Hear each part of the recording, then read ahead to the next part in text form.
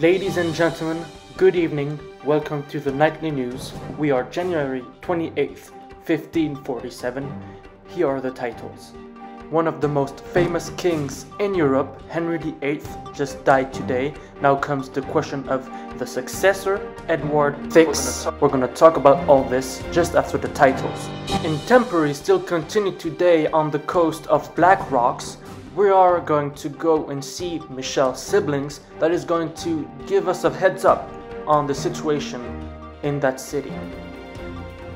First of all, let's go to Black Rocks, where Michel's siblings is waiting for us to give us a heads up on the stormy situation in Black Rocks.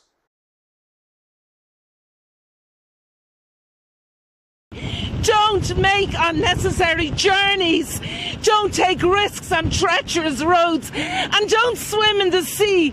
Incredibly, people have been spotted in the water here in Blackrock and Salt Hill both today and yesterday.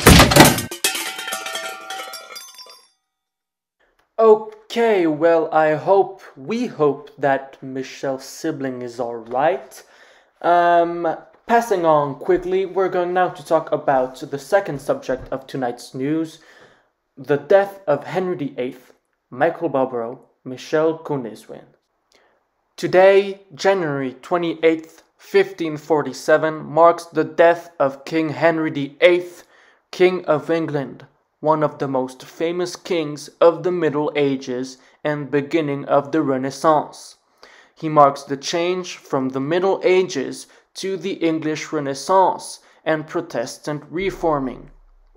He is mostly famous for his 6 marriages with Catherine of Aragon, daughter of King Ferdinand, and Queen Isabella of Spain, with whom he had a daughter, Mary. He also considered her as the love of his life. He also got married with Anne Boleyn, Jane Seymour, Anne of Cleves, Catherine Howard, and Catherine Parr. Because of the Catholic Church, he could not divorce from his wives, so he decided to go to Rome and tell the Pope that the Church of England would separate from the Catholic Church and become the Church of England, and also Henry would become head of that church. Henry is known for his radical changes in the English Constitution, using increasingly repressive means to quell any dissent.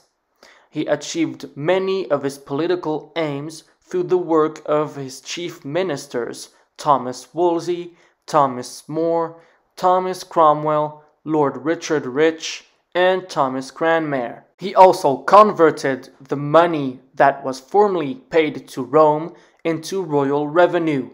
Despite the money from these sources, he was constantly on the verge of financial ruin due to his personal extravagance, as well as his numerous, costly, and largely unsuccessful wars, particularly with King Francis I of France, Holy Roman Emperor Charles V, King James V of Scotland, and the Scottish Regency.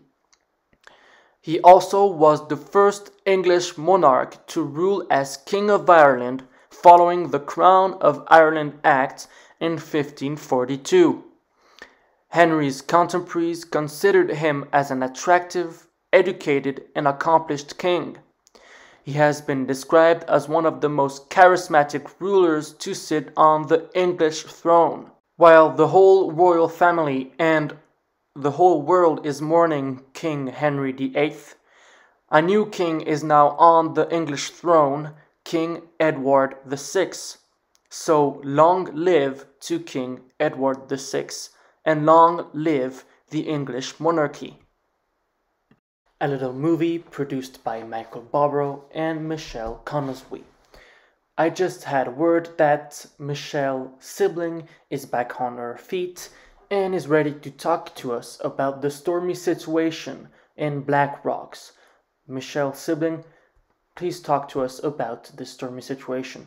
I'm here at Viii Island Beach and there's no sign to stop. So we hope that Michelle's sibling is okay. Again, unfortunately, it is time to end this nightly news. We wish you a wonderful evening, a good night, and I'll see you tomorrow. Goodbye.